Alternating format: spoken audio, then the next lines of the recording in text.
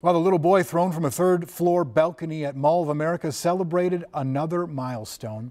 Yesterday, Landon Hoffman turned 6 years old. There was a post about his birthday on his GoFundMe page, which thanked people for their continued support for both the family and Landon. Last April, Landon was tossed from the balcony at Mall of America by Emmanuel Aranda. Aranda was sentenced last June to 19 years in prison for attempted first-degree murder.